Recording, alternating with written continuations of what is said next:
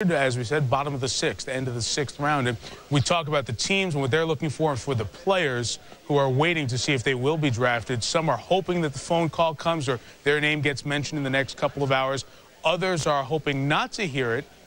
Maybe they won't be drafted, but they may have the opportunity to go to a situation that would best fit them as a free agent. So an anxious time for so many football players who are college stars. Among the last 6 picks taken, a familiar name if you're a college football fan, Tom Brady, the quarterback who all he did was lead this football team, put them in the right position more times than not. And when he got pulled from the game and Drew Henson came in, Michigan football was not as good as it was when Brady was in. No question, Mike. Smart experience. This past season, he cut his interception total from 98.5, tossed 20 touchdown passes, only 6 interceptions. Threw a touchdown pass in actually all 16 games he started against Big Ten opposition during his career. Accurate. It was a very catchable ball.